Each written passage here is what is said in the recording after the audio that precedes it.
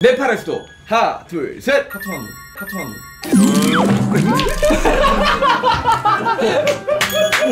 자, 그러면 여러분 네 글자 퀴즈를 하시면 됩니다. 야, 어떻게 알았어? 아, 네 글자 퀴즈. 네, 와, 알죠, 네팔.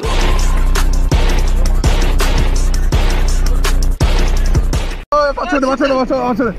정신 차려, 정신 차려. 네. 살려줘. 125 곱하기 7 125 곱하기 7 875. 하나, 둘, 셋. 875! 아, 정답. Meanwhile. 오,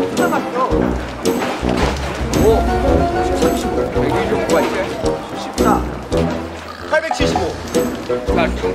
맞죠? 나 헷갈렸어. 아니, 암수 해봤자 뭐하냐? 나이가나 폭포에 대해서 다들 잘 아시죠? 그렇죠. 그럼요. 세계 3대 폭포. 이 정도까지만 알고 있습니다. 한국시도 북미 최대 폭포. 그렇죠. 1년에 1m씩 후퇴해서 여기로 오면 꼭 보러 온다는, 꼭 보고 간다는. 그렇죠. 그렇죠. 지금 한국인 관광객들이 이게 언젠가 폭포가 무너진답니다, 나중에. 아, 그래요? 네. 무너지기 전에 봐야겠네요. 그러니까요. 네. 4,500년? 450년? 우리 갔는데 무너지면 어떡해요? 450년이라고 하니까 걱정할 필요는 없지. 4번일 것 같아요, 뭔가. 가자. 4번 아니면 정답이 1번이야. 아닐 것 같은 사람이 정답일 것 같아. 자, 나의 합리적인 추론을 들어봐. 자, 첫 번째. 테슬라랑 앨런 머스크 사이에 처음 들어본 사람을 껴넣었어. 맞잖아. 아니, 오토, 에디슨, 테슬라, 머스크. 뭔가 다 임팩트가 있잖아. 로버트 앤더슨. 뭔가 처음 들어보는 생소한 이름이야. 너 왜 앤더슨 씨한테? 아, 4번 가야 돼. 아, 맞잖아. 처음 들어봤어. 납득됐어. 4번 가. 자, 가자. 4번. 하나, 둘, 셋, 4번. 야, 이렇게 내가 말랑말랑하면 다르구나. 테슬라랑 머스크 사이에 처음 들어보는 분이 계셔. 야, 내가 말랑말랑하면 달라. 진짜 말도 안 된다, 진짜. 네 번째, 디자인된 벽으로 패브릭, 타일, 우드 등으로 장식된 벽을 무엇이죠? 슈가! 진팀. 무엇이죠? 슈가! 진팀. 슈가. 아, 그 무슨 톤이냐? 우드톤. 진팀. 아트월.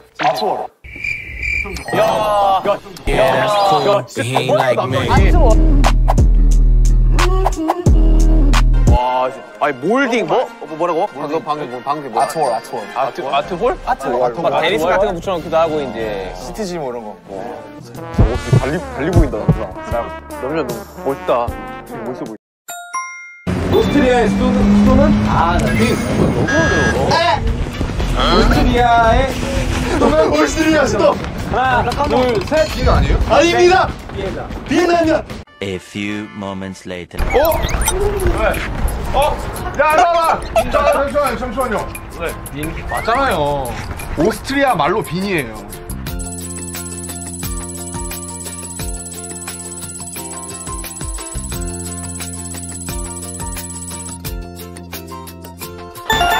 오케이.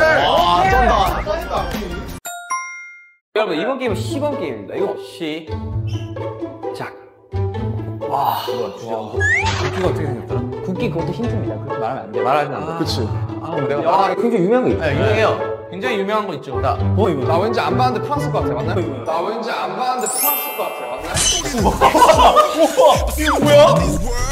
역시 뒤에 눈이 달렸습니다. 다음 정원, 물풀이게. 태권도. 야, 얘가 너무 잘 그려. 태평이야. 야, 저 어떻게 해? 맞아요? 야, 이거 어렵다, 이거. 오케이. 아, 근데 여기서 시작해. 자, 시작할게요.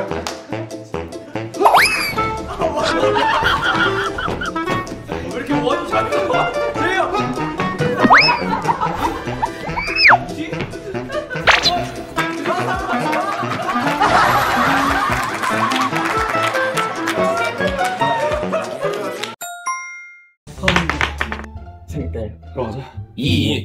넌센스! 야, 넌센스 어렵지?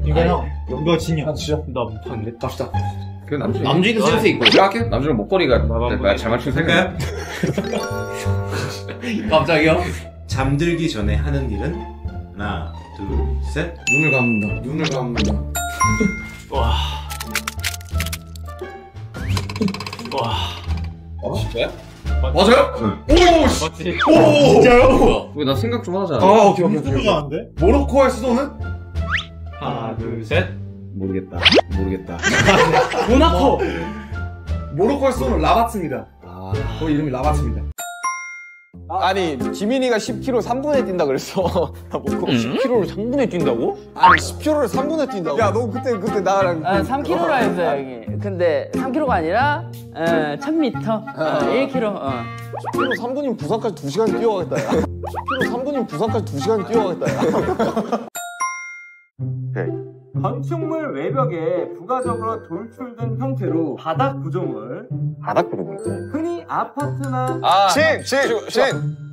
알았죠? 테라스 휴가 베란다 진! 발코니 베란다랑 베란다랑 달라? 베란다랑 다르죠.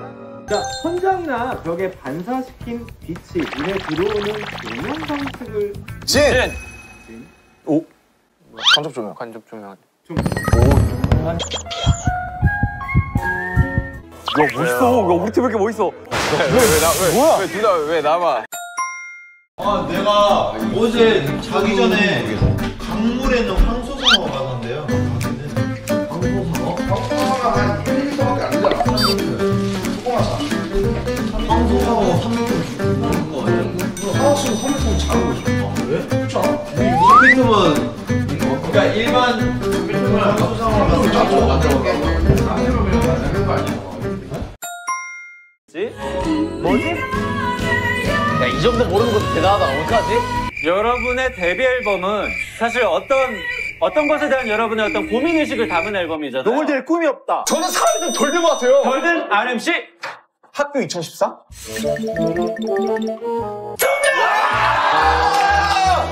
와 어떻게 알지? 어디서? 장나라 씨 나온 거 아니야? 내가 아는 학교는 장혁 씨 나오고 이런 것밖에 모르는데. 학교 나오는 거 꽃보다 남자 아이가? 꽃보다 남자. 그건 알지. 그건 한참 뒤지. 제목이 학교 2013인데 여러분 데뷔 연도하고도 맞거든요. 여러분이 그때 냈던 앨범하고도. 어떻게 알았어요? 아 저거 힌트로.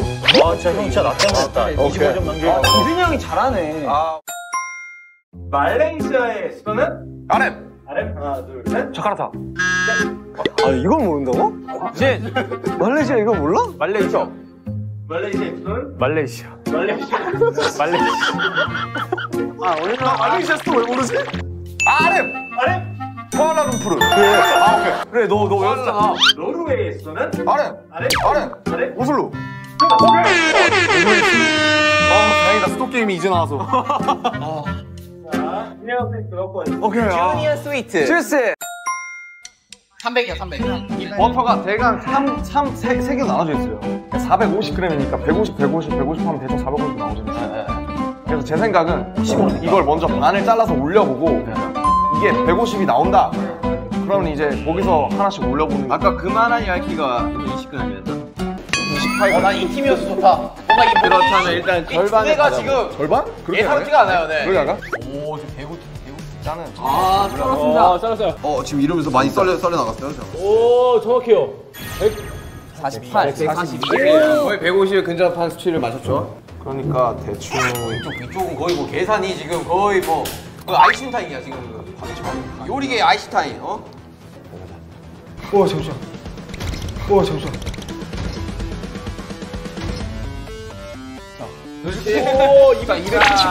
우리 지금 8이잖아, 8. 자, 보세요. 자, 보세요. 저희가 이깁니다.